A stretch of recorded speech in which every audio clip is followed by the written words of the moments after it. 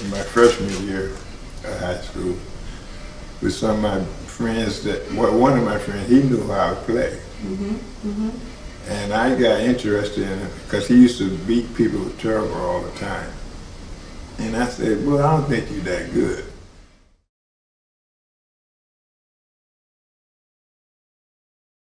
Hello, welcome to Cricket Courage. This is the podcast where we tell people stories. In particular, we tell people stories on the South Side and in Hyde Park. And today with us, we have on our podcast, Jeffrey Campbell. Jeffrey Campbell is someone, if you live in Hyde Park, that is on 53rd Street, right outside of our church, playing often chess in the summer. You could say playing, or you could say beating people badly.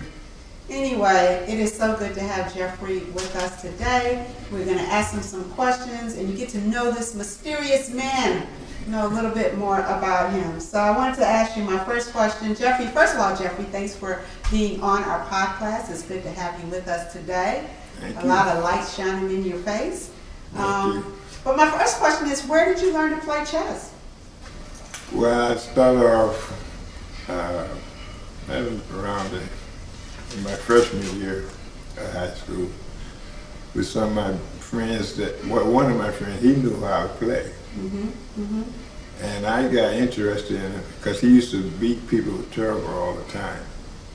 And I said, well, I don't think you're that good. I found out that he was that good. And so he showed me how to do the moves and so forth. And he won for about a year. And then I finally got that chance where I've been looking forward to winning. And ever since then, I have it in my blood of playing chess. So it took you a year to beat him, but you remained steadfast. Oh, absolutely. So, Jeffrey, you have helped to begin teaching me how to play chess. And I'm still much a neophyte. I can beat my son, but other than that, I think I won't take this show on the road. What is your strategy for winning chess? I'm curious, as someone that's new to the game.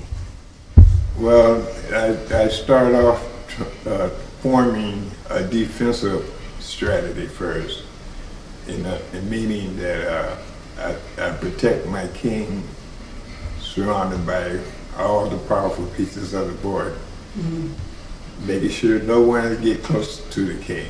That's the objective of the game, is getting the king. So I surround him with a lot of powerful guys of the board.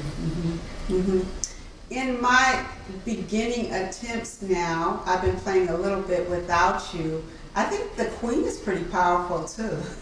I know the game is over with the king, but I think that queen can really do some damage on the board. The queen is powerful, but the queen has one disadvantage. It doesn't move like a knight can, which is the knight moves in a shape of an L. Yeah. And if the queen get caught in that shape of an L, you can say bye to the queen very quickly. Yeah, that's a good point. So do you ever kind of compare chess to life, or is it just a game and it's just a good game of strategy? It's a form of life as well as a form in the game. Because you have pawns, which is basically considered as life is. Individual peoples on the street, so forth. And pawns are formed to protect the king, which is the president. And so you could look at it as a form of life as well. Okay. So where did you grow up, Jeffrey? I assume you grew up in Chicago, but where did you grow up? Where were you born, and where did you grow up in your formative years? Well, I grew up in Chicago, Cook County. And I lived in the projects on 4101 South Federal. Okay, Robert Taylor? Robert Taylor. Okay. And I went to kindergarten. Connor? Okay. Say that Kindergarten again. and first grade there. Okay. And then we moved on the south side on 85th and Sangamon. And I went to from grade school at Gresham Grade School on the 83rd and Peoria. And from grade school, I went to Simeon Vocational High School, where I played basketball, football, and ran track.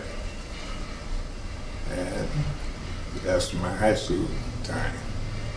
And I played chess in high school as well. Wow. Well, you are a little tall, so did you have game? I mean, were you good? Did you sit on the sidelines? It's okay. Some people can sit. Or were you in the game some? Well, I put it in the nice way. I was the captain of the team. Oh, okay. So you got a little bit of bragging rights here going on. Oh, God. I was more of a leader of the team than a father of the team. A leader. That brings me to my next question. What's a proud moment in your life? Something you're proud of. I imagine that there was some pride in being the captain of the basketball team, but is there another moment in your life that you were proud of? Graduating, I was very proud of graduating and going to college because there wasn't too many members of my family attended college. So it was a happy moment for the family as well as for myself. So I was very proud of that. So you graduated from Simeon and you went to school. And so what was your major? My major was political science. And the second major was physical education. So are you taking stock of what is happening in America, the news, the political scheme, or not so much so? Well, it's a battle out there, I'll put it that way. You have the things that's going in with the presidency and so forth, and this coronavirus. It's a deadly virus, and the president is a deadly president. So that in all is a combination for things not good. Yeah. You know, I first met you when I started my job here, and I would come out and you always had a smile on your face. And I wanted to ask, how did you keep that smile on your face? You always seem so positive and full of hope. Well, that's what I got from playing basketball. When my teammates feel like we couldn't do the job, I always gave them hope and the spirit to win victory over our opponents. And so that carried with me through my life. And I appreciate how my coach, because I wasn't not really astute to basketball, but he had took time out with me step by step, showing me that how to appreciate the value of leadership and not to be a follower. And that helped a lot. Yeah. I talk about, what a difference you've made when I step outside my office and always kind of having that smile and having that hope. But I think that you not only give hope to me, but you give hope to other people. So a lot of times when I walk out my office, you're engaged with other people up until a year ago. And it seems like you made friends with a lot of people on 53rd Street. Would you agree with that? Absolutely. I was, my nickname is the chess master. And I don't know why people say that, but I took pride in that too. So, and I took time off for kids that would come back wanting to learn how to play. I took time off for them, as well as teaching adults. So I enjoy doing that. That's good. Well, I feel like, 53rd Street is not the same kind of without you. What have you been doing in the last year? For people that may be like, where's Jeffrey? Well, the last year and 2 or 3 months, I've been at a nursing facility, a Symphony Aerial, located in Hillside. Mm-hmm, mm-hmm. And I ended up there because I had an incident where I got jumped on, mm-hmm. and ended up with 3 fractured ribs. And it was during the winter time. And at that time, I didn't have a really actual place to live at. And the Chicago University suggested, would I be interested in going to a nursing home? And I was. And I was grateful that they took the time out to help me through that process in great need. How was that time for you of getting attacked in the streets and getting hurt badly? Well, how was that for you? It didn't affect me, it affected me in a way that I was not able to move around, mm-hmm. like I normally would, and it was hard for me to breathe. But my spirit was always still lifted up, and that's what, trusting and believing in the Lord, it was one of the things that carried me through all that. Mm-hmm. And so my spirit was really high strong. So that's good to hear. That is good to hear. Your light shines. So what would you want to tell people just about homelessness in Chicago? Do you think there's stereotypes around homelessness? What would you want to say to our community about, homeless people? Homeless it's not something that we're being homeless. It wasn't something that I had wanted to do. Right. You weren't like, hey, I gotta check this out. It can happen right before you know it. And it's this wrong circumstance that comes in your life. But I would suggest that for those that are homeless, just keep believing in yourself, mm-hmm. and it's going to get better. And for those that are not aware of homeless, just take the time out just to love your brothers and sisters. Mm-hmm. No matter what they're going, no matter what their circumstance is, because we are all brothers and sisters. We are all brothers and sisters. That is so good, so good. For people that are listening or may want to do something or be generous, is there anything at this present moment that you feel like you need or are in want of, or do you feel like you're just, pretty straight?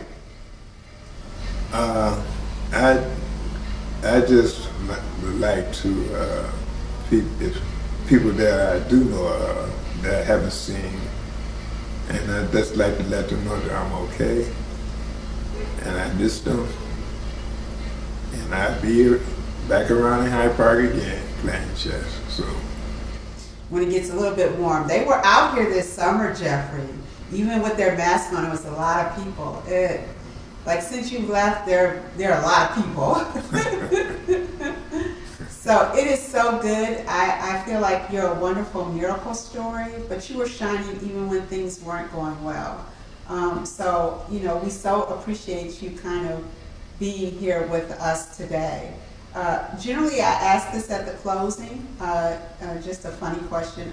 Do you have anything on your bucket list, to do before you, go up to the pearly gates? Is there anything you'd like to do in this life? Just keep spreading the joy of life. Mm-hmm. And that's one bucket list that I will continue to do each and every day I'm here. I think that's a great thing that you can do in life. before leaving to another life. Just keep going. Just keep going, keep going. And I know a little that you enjoy music. What kind of music do you like listening to? Oldies and goodies. Oldies and goodies. That people say what that might be. Well, I say like the Temptations, the OJs, Earth, Wind and Fire, and Marvin Gaye. Those guys are my music inspiration for me. Yeah. And if you could have dinner with someone, dead or alive, who would that be? My mother. Any words you want to say about your mother? She was all that? A bag of chips? She used to tell me one time, she told me, she said, and I asked her, I said, why people always want to make you out of something that you're not? And she said to me, don't worry about what they say. As long as that you feel good inside of yourself, and everything will be all right for you. So don't worry about that.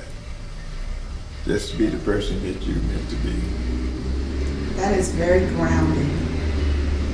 Keeping your eyes and your path straight.